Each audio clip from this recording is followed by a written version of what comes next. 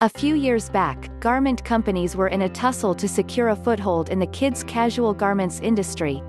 Today, however, there is an itsy-bitsy piece of cloth that these industries are trying to corner: swimwear for children. With more families frequenting clubs, water parks, the beach and amusement parks, the demand for kids' swimwear is on the rise. Quite a few fashion houses, too, are concentrating on kids' swimwear, the reason being that this market flourished in the 90s and is a money generator today.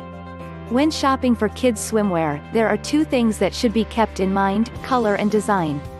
Children usually get attracted to loud, vibrant colors as opposed to dull, safe colors.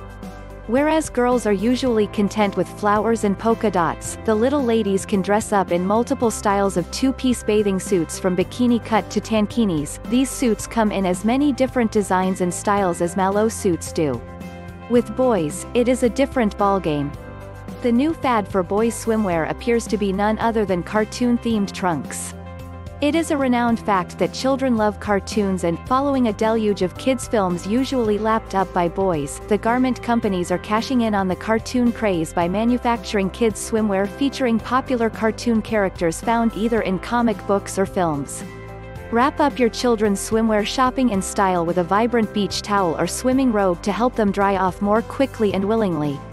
Click the link in the description to get the best product in the market, proven to work.